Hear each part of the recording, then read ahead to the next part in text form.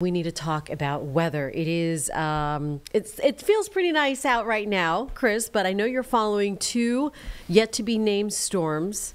Invests, eyes. The eyes have it, don't they? Yeah, and there will be an I name from this. And we're going to take you to a meteorology class because this is really going to be a unique setup. For one, just going to go right to this graphic. What you're looking at is two potential paths of these two systems. We now have a 90% chance. Whenever those numbers match, that means within the next 2 days, the National Hurricane Center is anticipating this to either become a tropical depression or a tropical storm. So I think as early as today, we're talking about Tropical Storm Humberto, and that's going to be that wave to the right. Meanwhile, the one that has a 30 to 80% chance, so I think likely by day 3 of the forecast, day 4, so that would bring us into about Friday into Saturday, that could become either a tropical depression or a Tropical Storm Imelda. But these two are going to interact with one another, and we'll talk about as close of a call as we possibly can come. Now, this is not concrete what I'm about to show you, but it is a really unique setup. So as we just mentioned, we could keep the fancy names Invest 93L, Invest 94L, but that's going to be a nightmare. But eventually they are going to be named, as I mentioned, once these two storms move to the north. But here is an example of a model comparison. Now, this is the model number 1 and model number 2. I want you to just focus in on the two blue circles that we have here. So these two blue circles in this model run has by Monday at 8 p.m. one storm system be dangerously close to the Carolinas and another one well off towards the east close to Bermuda.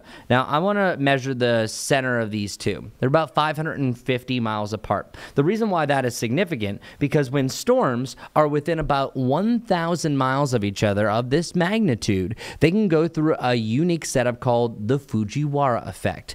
I was mentioning this yesterday. So this was invented by Dr. Fujiwara in the 1920s, who discovered that when low pressure systems become within 900 to 1,100 miles of one another, that they can pivot around one central point. They almost share wind fields. And then at that point, sometimes they can just shift the path of one another if they're equal size, but then sometimes it can cause the other one to weaken. So the reason why I'm bringing this up is not just to teach you a random meteorological fact, is that we very much could be dealing with the Fujiwara effect, saving our forecast. So bringing up to this point, you can see that those two circles, one heading right towards the Carolinas, but watch what happens. This model run has one start to shift its way further off towards the east. That other model run, the one that you're seeing in the yellow, I think it's kind of out to lunch. It doesn't even have that other wave forming, and I don't think that's going to come to fruition. Earlier, it had the other ones combining into one superstorm, so I'm going to say, all right, chill, yellow model. And then you can see that that storm number 1 that's off towards the east does really start to blow up, and the other one starts to weaken. So I want to show you a better look at this. So just focusing in on the highlighted area, here's the potential path that they're going to take. So the one to the right likely is going to be Humberto. The one to the left is likely going to be Imelda. Watch what happens once it gets a little bit closer. This is crazy. So we're anticipating that wave number 1 to move to the Carolina coast, but then it starts to push back out to sea. And it's all because if you look really closely, you can see almost a figure 8. That is those windshields being formed. So brother Humberto takes Imelda by the hurricane hand and tries to drag her back out. Now, this is just a scenario. These storms aren't even named. This is one of the more complex systems that you can have, because if you have one storm system with a complex upper level flow, that's difficult. When you have two, we're talking about craziness. So how our forecast is going to be affected all depends on what these two do, because we're talking about one storm aiming at sites right towards the Carolina highways and literally being pulled back. Now, there are chances that Humberto can go its own separate direction and this doesn't happen, but this is becoming more and more a possibility. But there's also one more player. That is a cold front and an upper level low. So if we're talking about the most advanced meteorology, this has not been an easy forecast, but that's the advantage that we have here on WCNC Plus in the Impact Studio. I can bring all the weather jargon to you, and I'm going to try to make it as easy to understand as possible. Everyone knows the Heisman Trophy, right? Well, that's exactly what this cold front's trying to do, putting up the Heisman. As that cold front is moving off towards the east coast, we also have this upper level low. So So it's not just about what's happening here at the ground or even a mile up. We're talking about atmospheric streets, the jet stream that's thousands of miles, or not thousands of miles, thousands of feet up in the atmosphere, up to about 5+ miles, and that could be guiding our general flow. But whenever you have even the mid-levels of that upper level low, that can also glide a flow right along the shoreline and kind of guide things back out to sea. That's exactly what happens here. That front stalls out, so you have two things kind of working at each other. You also have the Bermuda high that's trying to steer things out, because really a hurricane forecast is all about the flow of the atmosphere, these atmospheric streets. But since you have such a unique one here, that you have one blocking, one pulling, we do have the setup that we are pulling this back. Now, it depends on the timing. This one storm system could speed up, the other one could slow down, and Imelda potentially could make landfall and then be pulled back. There's still going to be impacts along the Carolina coast. So I'm not saying that don't worry about it, nothing impactful here, because also there's a big island in the middle of the two storm systems. We're talking about Bermuda. But if we're talking about a worst case scenario and best case scenario, the better scenario is that we get this system pulled away. Because truly, if we didn't have Humberto or that other blocking system, we'd be talking about a landfalling hurricane or tropical storm here in the Carolinas. There's also a lot of other complex situations that are not worth your time for me to mention. Just letting you know that this is a very difficult forecast that is going to be forever changing. I literally made this map that you're looking at around 2:45 this morning. At 3 o'clock, the models changed. At 4 o'clock, the models changed. This is the first time that I've actually gone about 5 hours without really having to adjust it too much. So things are starting to agree there. A lot can change. But meanwhile, in the near term, that cold front that I was showing you, that is going to affect our forecast in the immediate near term. So our next weather alert day, and we never do this when there's going to be a significant impact for you, we have a chance for thunderstorms. Some could be severe, some gusty winds, but also some heavier downpours.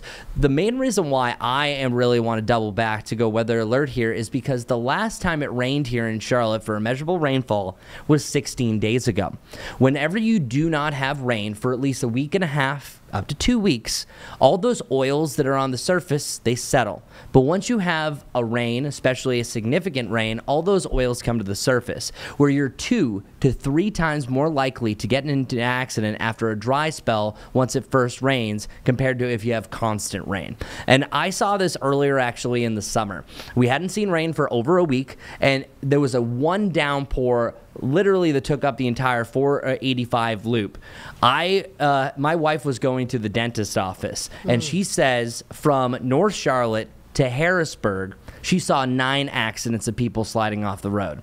This is the reason why I want people to be weather alert for your Thursday afternoon and Thursday night, because that first rain is going to be impactful. And when you have a setup like that, it's been dry, things are going to be slicker than people notice. And also the problem with the Charlotte area in general is that you have people that have lived here all their lives, and you have people that are used to driving on the New Jersey Turnpike. So people are driving at different speeds, and that's just chaotic in general. We were just mentioning about the incidents that happened earlier this morning. Majestic had a nightmare of a traffic report, and it's dry. So I just want everyone to really note that I know it's just rain, most likely. You do have an outside storm chance, could be a heavier downpour, but trust me, you have a much higher chance for an incident Thursday afternoon, Thursday night, and again into Friday morning. So there it is. So our excessive rain impacts outside of this are going to keep that low chance over the coming days because of, in general, just a chance for a front to linger, and then also that upper level low. There's a lot of uncertainties about how much rain we're going to see from all the systems,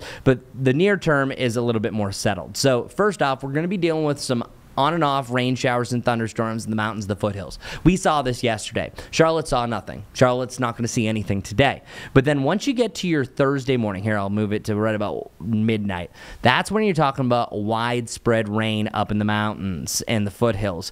That rain, I think, is going to be short-lived, because once the sun rises up, I think we're going to be clear. Once that clears, if the winds are on the calmer end, we're talking about more patchy, dense fog like what we had earlier this morning. But then here comes the cold front. At that point, I think you could see scattered light to moderate rain showers, decaying thunderstorms within this line, and that will push into the Charlotte area. Then, once it interacts with the heat and instability, that's where you're seeing a chance for thunderstorms, really between about 2 and 8 specifically. That's kind of changed for the timing there. And then you're going to be dealing with on and off showers and storms through the overnight, heading through your Friday as well.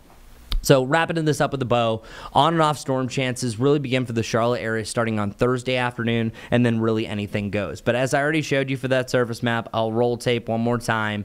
You have a lot going on here on the map, from the surface fronts to the upper level situations to tropical systems. So what I'm about to show you on the 7-day forecast, I said will change. Right now, this looks very generic. I have the upper 70s. It's going to be on the more humid side in the near term, but we have the upper 70s through the weekend heading into next week. Now, that's not necessarily going to be, hey, it's immediately feeling dry, because believe it or not, it's actually going to be on the humid side for today, because today, 91 degrees is what I have for a high. Yesterday, we had a high of 89.1. Yeah, that's right. We can do back to the decimal. I usually just don't share it. But 91 looks to be the high today. That likely is going to be the hottest temperature that we're going to have for the rest of the year. I know that sounds dramatic, but it's very rare for us to hit 90 in October. We've done it, I believe, 15 times in Charlotte history. The latest we've ever done it is October 13th. But if you look at the long-range forecast, and I am going to show you that, everything's trending way down. But as far as the most humid days, now this could adjust itself. All you need is another tropical system roll in that completely puts this kaput. But in the near term, notice how we hit that 70 point for our dew points. That is going to be a lot of mugginess that's going to be heading our way. So we are going to see a big time uptick on that. So today, tomorrow, and your Friday look to be turning more of a muggy forecast. That's also going to keep some milder lows, but then slowly but surely we're going to wind things down. If we didn't have these tropical systems to the east, we likely would clear the front and it would be much drier, it would be feeling much better. The earlier forecast was actually generally looking at that, but instead we're going to still keep the moisture around. So in general, without me really saying it, but I will for transparency purposes, truly we don't know absolutely what's going to happen by the weekend and beyond, because so many different scenarios could play out. But I already showed you the one with the potential weak Fujiwara push out and the driving of the Heisman Trophy trying to get the system out of here. But one thing that we know for sure is that today is the top. This is hump day heat, as we use for one of our teases, because 91 degrees is for sure the top, because we have more of the cloud cover tomorrow. It will be another hot and humid day still, because 86 could feel like 90 degrees with that muggy air. But look where temperatures go. We level out in the upper 80s, and I think another system could drag in even some drier air. We're talking about highs only in the lower 70s potentially for the 2nd and 3rd of October. So when I said that, yeah, we could get back to 90, but at this point, I think this might be it. All right, 91. What is it? High, what were you calling it? Oh, hump day heat. Hump day heat. Hump day heat, yeah. All right, one last Heisman throw. Putting up the Heisman. There we go. Let's go, upper level low. Let's go, upper level low. All right, Chris Mulcahy in the Live Impact studio, giving it to us the For way reals. for real. We're going to be weather alert. I saw the email from the from the people that manage us. It is going to be weather alert tomorrow all day with all that rain. I do want to specify that. We have weather, I know it's called weather alert day, but your time to be weather alert for Charlotte is really I would say after 2 o'clock through the evening and the overnight. So I'm going to say it's the morning. Charlotte doesn't have anything to worry about. You could have maybe some rain by the afternoon, so that's why it's mainly afternoon and evening. Yes, it's a weather alert day, but I want people to know specifically when we're expecting the best chance for those heavier downpours and the rough driving conditions. Love the clarification, Chris Mulcahy. Got you. All right, he's got us all the time.